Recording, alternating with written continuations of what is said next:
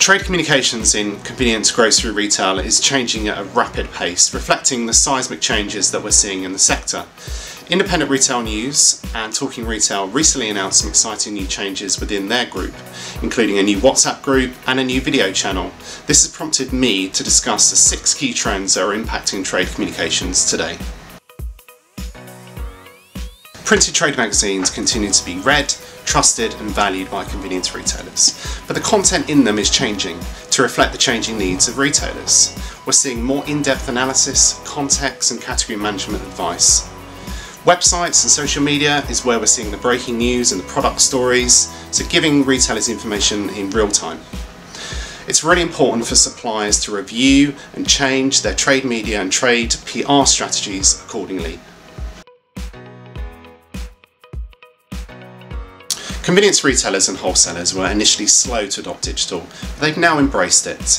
Laptops, iPads, tablets, smartphones are commonplace in our everyday lives, and they're now commonplace in business. Retailers are using it for business content. So it's really important for suppliers to deliver really compelling, engaging content that drives a call to action. Now there's a variety of different platforms available, from trade media websites, social media, wholesalers, digital platforms, and a whole host of other different media. So it's about choosing the right platforms for the right message at the right time.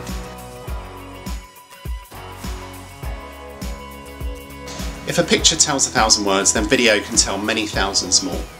Video is a really powerful storytelling tool, and if used well in trade, it can really engage retailers and drive that call to action. So it's really important to choose the right platform, to understand what the right content is and how you can deliver that through video.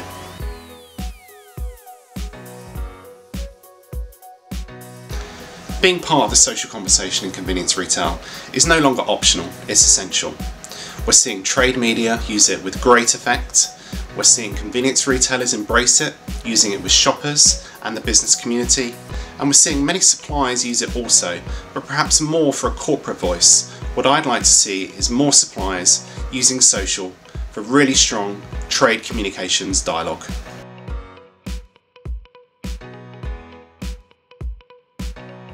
Now, I've been using WhatsApp with a number of influential convenience retailers on behalf of our clients for a number of years. It's really exciting that Talking Retail has launched its own WhatsApp group, and I'd be really interested to see how that evolves. My advice to suppliers would be to avoid using WhatsApp for any overt selling. That's not what it's there for. It's about being available for advice, for information, and keeping in touch with influential convenience retailers when you need it to. It'd be really interesting to see how the platform evolves in the years to come. Now, traditional trade communications alone are no longer effective. It's really important to adopt new approaches and new content strategies to engage with convenience retailers today. Now, unfortunately, I often hear from fed-up journalists, disgruntled commercial teams, and bemused convenience retailers who simply don't understand why even some of the biggest FMCG companies in the country today are using outdated or consumer-centric agencies to deliver trade communications. It simply falls down and it doesn't work, so change is needed. It's really important to put specialists in place to deliver trade communications. It's a false economy otherwise.